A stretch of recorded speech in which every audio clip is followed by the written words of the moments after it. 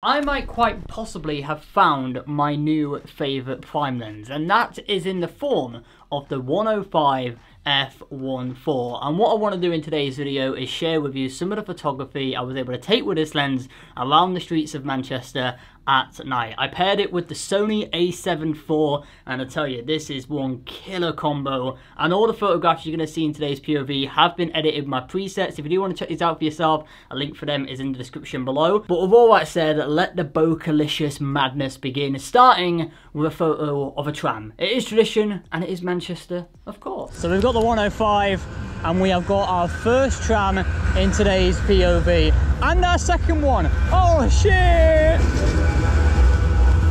First one right there, go a little bit lower down, F1.4, oh my days. Oh, and get them together. Ooh, that might have been a bit good, you know. A few good shots right there. Go a little bit further up. Get the person walking in front of the tram right there. Woo! That is looking very good right there. Get a photo of this subject right here, and we have got a tram coming. Which side? I don't know. I'm hoping my side. Yes, my side. Follow it all the way down.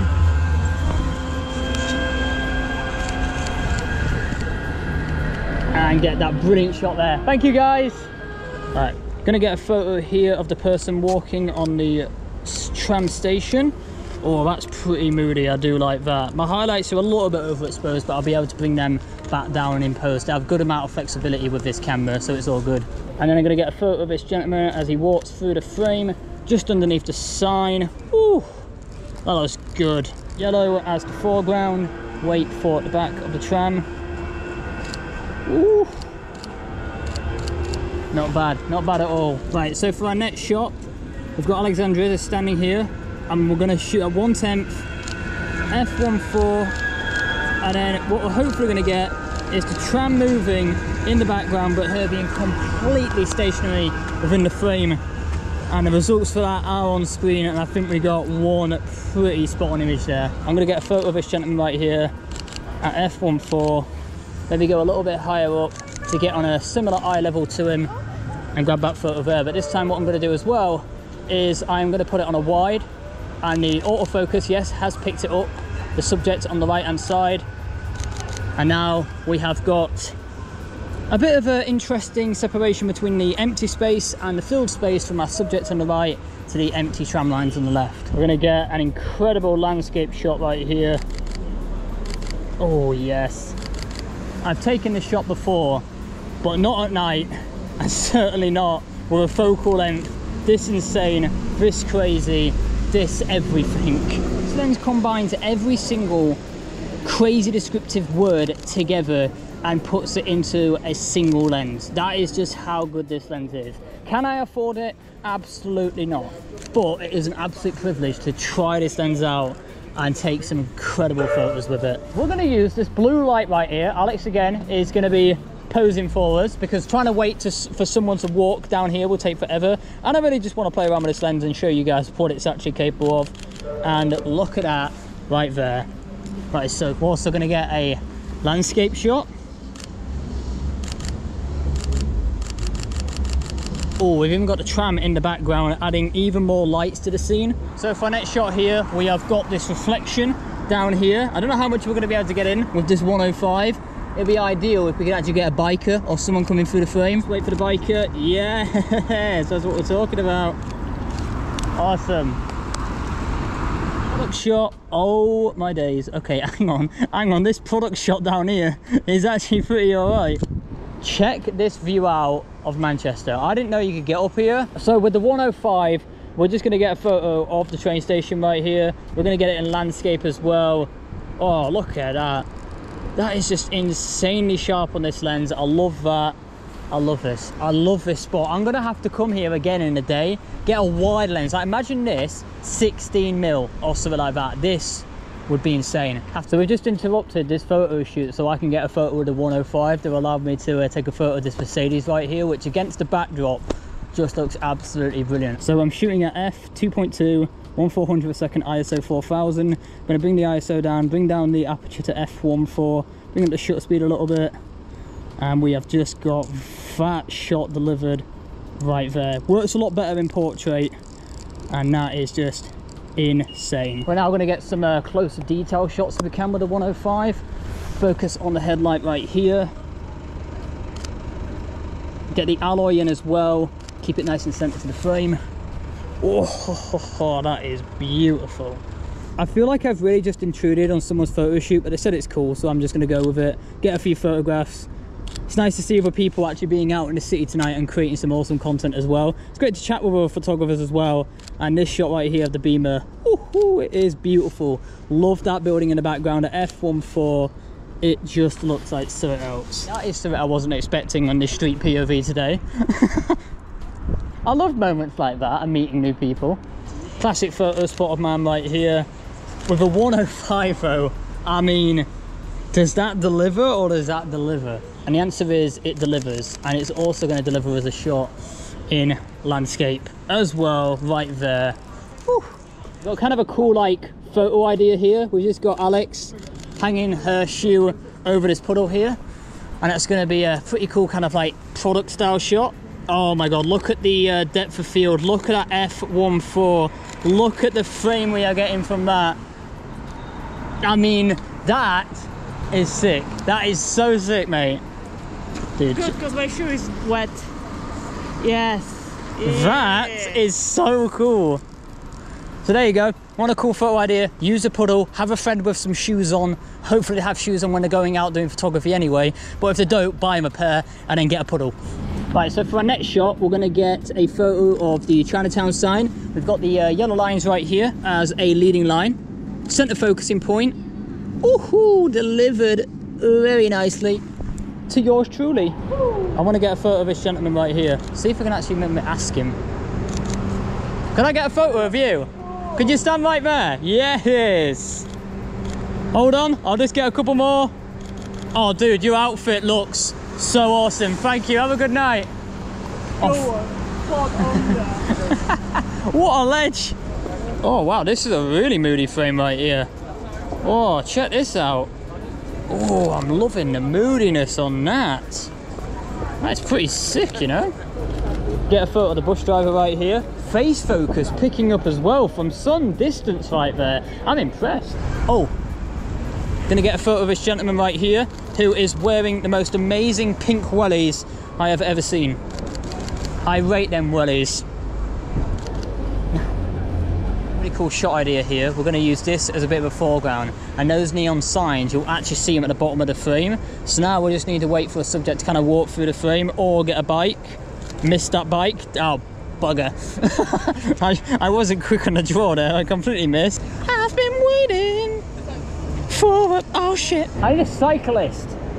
Where's a psychopathic cyclist when you need one? Cyclist. Shit. Number one.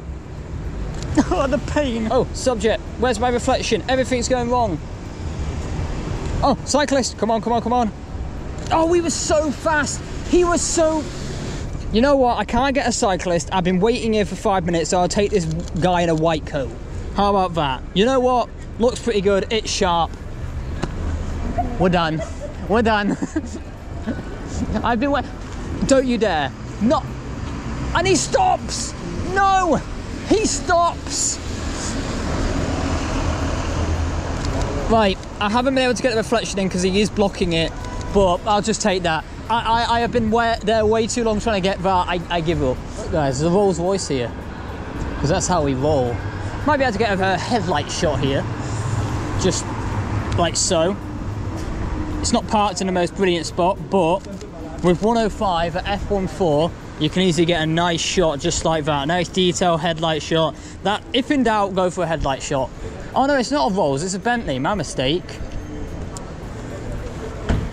Also, oh, check this out. We can get a really sick shot here of the logo. F1.4, 3200 ISO. Woo-hoo-hoo. That just melts away. Look at that. Cool shot right here of the NatWest building. I might actually need to go a little bit further out because of how tight this focal length is. This is going to create a lot of silhouettes into our shot, and we have got a single subject coming into the frame. Oh, just like that. How has that been delivered? Oh, very nicely, first class delivery. I'll let this cyclist come towards me, then take a photograph. That way, I have been able to get a really cool shot, just like so. Look at all the background. Look at the bokeh. And we have a taxi right here. So I might be able to use a little bit of foreground, a little bit of framing to put the taxi in the center of the frame, have a bit of foreground in there as well. Delivering that very nice shot right there. So we're in probably one of the final areas that we're going to be exploring in today's POV, and it is going so well. I am very happy with a lot of the shots I am getting today. I mean, this is such a cool street photography session with this lens. I mean, look at it. Look at my big lens, guys. Admire my big lens. Umbrella. Oh, the focus works perfectly right there. Oh, that's very good. What's he gonna do? Oh, yes. Legend, legend. Have a good evening. You were trying to get a bike for so long. And now I got a poser. I like it when people in cities like pose for photographs just randomly. Like, that guy's probably had a good evening because of that now. Might have brightened up his evening a little bit. It certainly brightened up mine. And a really cool smile, throwing up a peace sign. Nice lad. Marking 9 to 5. It's a way to make a living. Having fun all night. Taking photos of trams. Guys, I haven't lost my mind. Yet. Completely. Oh, that's kind of cool shot there of the cyclist going through our frame. Very cool. Oh, get people walking in front of the tram. All right, I think we've got enough of those kind of shots now. No, we've just got another one there. Now I think we have enough. Oh, we've got a landscape shot of 2 trams together as well now. We got the portrait one earlier, but now we have it in landscape as well. Gorgeous. That is so nice. I've got a cool kind of little photo idea here. I've got Alex helping out. So she's just going to pretend to grab the phone. And we've got really shallow depth of field with that f1.4. That's kind of an interesting shot. I kind of like that, a bit different. Nice. You know, the best thing is we're also hanging out with people when you do photography. Obviously, I would have never been able to take that photograph. So you can always just try things out with other mates of yours and just try things, enjoy yourself. It's all about photography, you know? Enjoying it, enjoying that creative process. We have got a Ferrari just chilling right here. Is this a 458? I think it might be. Let's have a little look at this beauty first. Oh, look at the engine. Yes. Let's get a few photos of this Ferrari, because why not? So the first shot we're going to do is we're going to push back a little bit so we can get, oh Jesus, we can get a shot of the back of the car like this in landscape. Oh, that is gorgeous. So what we're going to do next is we're going to actually, what I'm going to have to do is kick out some of this rubbish, because I want to use the yellow lines as a leading line. Oh my God, this is so scruffy. Now we've got a clear frame, we can also get it a little bit closer. F1.4 right here. That's stunning. Oh, wow. We can get a beautiful shot right here of the engine. Oh, look at this. The heart of the beast right there. So this is a 488. Yep, this is a 488. Right, we can get a nice detail shot here of the logo. Oh, detail shots are always what I recommend when a car is parked in maybe not the most picturesque location, but what really makes up for it is having a picturesque car, and this is certainly that. Right, now we've got a bit of a low angle shot here. That's nice. Oh, my knees. I'm gonna try and get a photo of the steering wheel of the car. I'm gonna get it in portrait. Might have to bring up the exposure quite a bit in post because I am shooting at 3200 ISO, but I'm happily going to bring it up to 5000, get that shot right there, and I think we're going to have to say goodbye to this beautiful, beautiful car. And you know what? This is the first Ferrari I've seen since Carlos Sainz won the Singapore Grand Prix, which was a while ago, but that was a good race. That right there was quite possibly one of the most bokeh-licious and addicting street photo sessions I have ever done. That 105, pure insanity, just delivered result after result. I love the look that thing gives to my photographs, but one thing I don't like about it is the weight. It is a heavy lens. But one thing that isn't heavy is the hashtag Curtis Padley, and this was an awful segue. Nevertheless, kicking things off today, we have these shots by Optical/Dialogue. Really cool shots right here. A nice Halloween theme. I like your dog. That's a really cool one, a dog. 10 out of 10. Love the creativity. We have a beautiful Lamborghini right here, two actually, courtesy of Redhawk_Captures. Love that detail shot right there. Love the use of landscape as well, and I love these detail shots isolating certain parts of the car. That is a really nice collection of shots right there. This is a beautifully framed shot in Venice, a place that I have always wanted to visit. Look at that. I love the colours on that photo. I love the framing. With micro, you have absolutely nailed that shot. That is beautiful. Someone else has also been able to capture a beautiful red Ferrari, this 57M by CY Photography. I love that first panning shot. I love the location as well for this car, and I love also the detail shots. Like, look at that. That is beautiful. Love the use of foregrounds. Just amazing shots all around.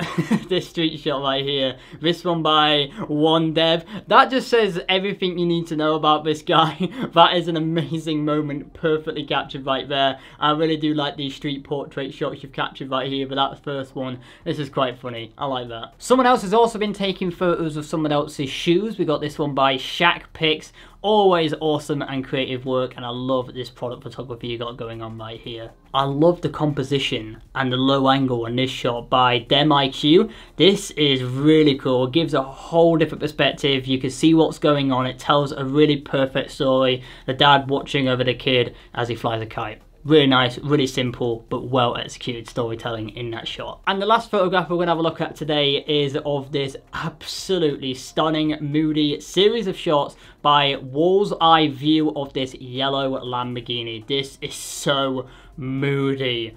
Oh my days, that is a beautiful car, beautifully captured, and the color grading and the editing you've done. Perfection. A massive shout out to everyone continuing to use the new hashtag Curtis Padley over on Instagram. If you want the chance of your work being featured here on the channel, jump over on Instagram, use the hashtag, and I'm looking forward to seeing a lot more of your work over there. And if you did like today's POV, hit that like button before you leave today. It'd be really deeply appreciated. And subscribe. It'd be great to have you a part of this ever so growing community. But until next time, create, explore, and inspire. And I'll see you in the next one. Laters.